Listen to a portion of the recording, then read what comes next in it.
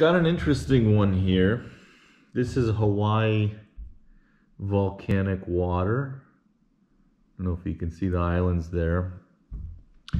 This is probably the nicest bottle of all the bottles I've seen. It's got an imprint of the Hawaiian Islands that you can kind of see through. This is the most expensive water that I bought out of the several of them. This was $3.50 for 777 milliliters. For those of you that are into numbers, this might be a good sign for this water for you.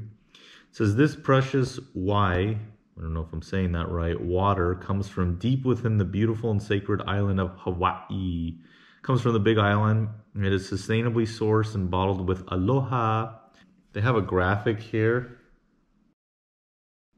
of how the rain and snow get into Mauna Loa, which is Earth's largest volcano, and then naturally flow through 15,000 feet of porous lava. This natural process creates a delicious and powerful alkaline water, enhanced with minerals, electrolytes, and mana. M-A-N-A, for those of you who know, you know. Silica is the highest of them. Magnesium, potassium, calcium. Kind of stamped here, bottled with Aloha, source, Big Island, Hawaii. Excited for this one. Never had this one before.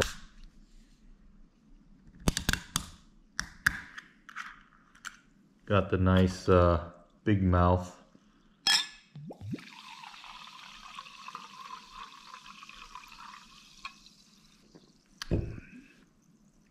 Wow. I can actually pick up that volcanic flavor. I'm gonna guess that's the silica. I mean, I've never drinking volcano water, and this is not on fire or appear to be lava, but when I hold it in my mouth and kind of blow over it, I get that sort of, I don't know if there's a taste to like the volcanic pumice rock, but that's kind of what I'm picturing in my mind. It would be like the smell of beach sand without the smell of the ocean there.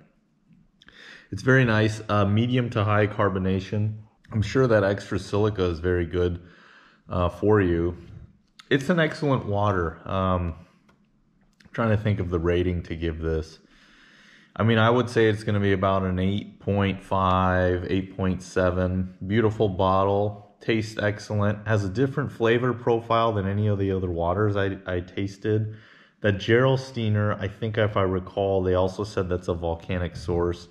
But this has a different flavor profile than the Gerolsteiner. Slightly less carbonation, but very similar in the carbonation level. Very clean tasting. I can imagine this would be so good with one of those excellent Hawaiian Island meals where you have fresh fish that was locally caught and all those Hawaiian sides and some fresh baked bread and a good Hawaiian dessert. $10 or $15 maybe for a bottle like this in the restaurant. But at home, if you're making lobster tails or some nice steaks, or I would spring for a bottle of this Hawaii volcanic water. I think it's that special that, and it's that expensive. I mean, it's $1 more than some of the other ones, $1.50 more. So maybe double the cost for a special occasion, but very beautiful bottle, an excellent water. Again, I give it a mid to high 8s on the rating, and I don't think you can go wrong with this.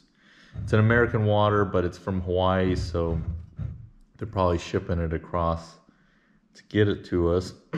But very nice. I mean, I'm very excited to drink the rest of this.